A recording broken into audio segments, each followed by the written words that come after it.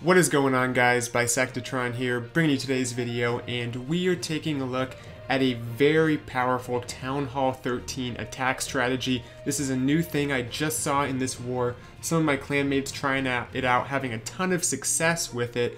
It is the Zap-Quake Witch attack at Town Hall 13, and it's not your typical Zap-Quake because you're using 4 earthquake spells to both do damage to the clan castle, take it out in the middle of the base and other buildings, as well as open up a bunch of walls for this spam type attack, spreading out 2 golems, bowlers, witches, the siege barracks on one side, the royal champion on the other side, your heroes going up the gut. It is just an all-out spam attack, and it is working at Town Hall 13. Taking a look at a couple replays today, against the right base, it will crush it, guys. That's what we're seeing, and you'll see it coming out in this attack here.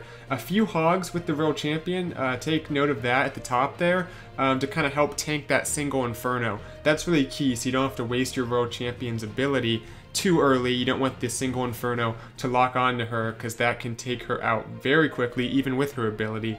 But you know, the hogs on the other side coming through from the siege barracks, and then some witches on both flanks with the heroes, the queens, and bowlers still working in the core. I mean, this attack is crazy. There are ways to defend it. I think once, or you know, if it becomes a very popular attack, we'll see bases change a little bit. But it is just taking advantage of these lightning spells, how powerful they've gotten, and also the witches.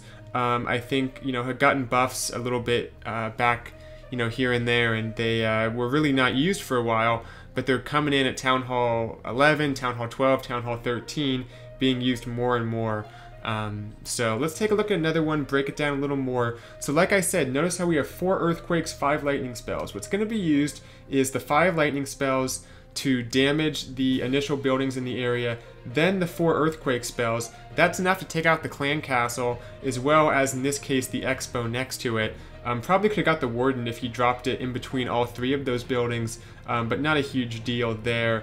The idea is, if the clan castle is in the middle of the base, this works really well because you're taking down the clan castle as well as opening up a place where you already would be using earthquakes, typically in the core of the base. Then all you do is like 1 jump spell. You're able to bring I think 1 or 2 rages, maybe just 1 rage you have room for, and then just laying out all these troops. So we have on the far left the royal champion, on the opposite side the siege barracks, so you kind of use them on opposite sides, along with the witches, along with the bowlers. They're just spread out over the entire side that you're attacking from. And of course your 3 main heroes just go up the gut. That's going to be the main substance of your push through the core of the base. It's just your heroes with some of the witches, bowlers, and maybe the golems if they go in the base.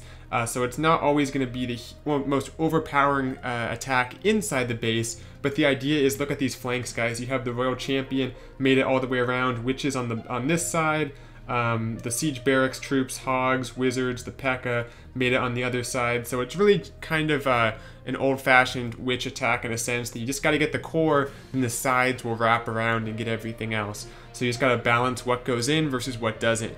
And these are all great examples of how to get it done, how to deploy everything. But you can see the army comp there: 3 golems, 8 witches, and 14 bowlers, guys. That is what's working. A little bit of connection trouble, but we're back.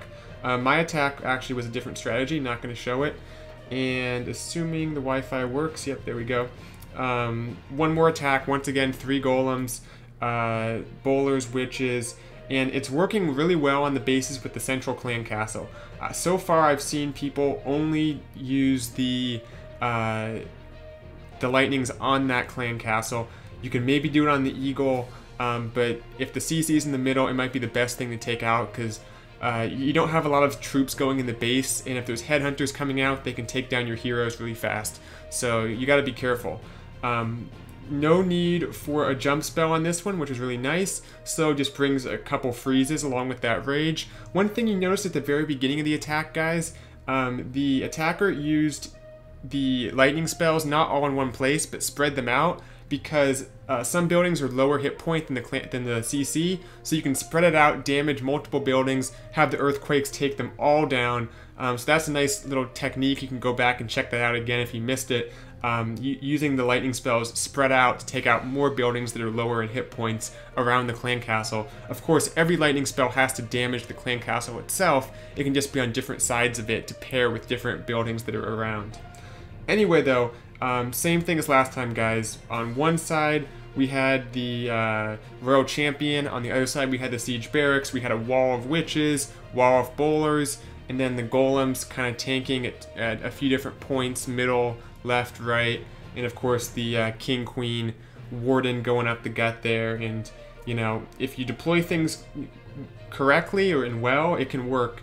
And I think this has been like a 3 out of 4 of these attacks have worked, so look to do it, guys. Of course, if you're defending this, you got to make sure your core of your base does not have the clan castle in it, does not have good pathing through the core, and the outside is not friendly to witches.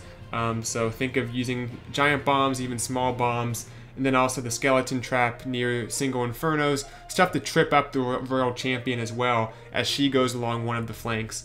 All stuff to think about in your base building. And as you guys know, above me is always some of the Patreon perks. You can check that out for custom war bases, etc. Link in the description. Let's check out the poll responses brought to you by my creator code Bisect. Guys, we're getting close to the end of the month, so you gotta make sure you enter my creator code, especially if you plan on buying the gold pass for the month of September. So be sure to get that entered in. Really appreciate that. A lot of you have been supporting me, and I'm really thankful for that. So thank you guys who are doing that.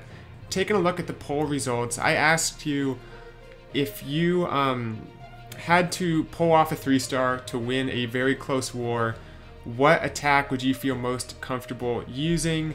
And the responses were overwhelmingly Queen Charge Hybrid, and I think that people interpreted the question as just being the versatility of the Queen Charge Hybrid is very reliable against a lot of different bases.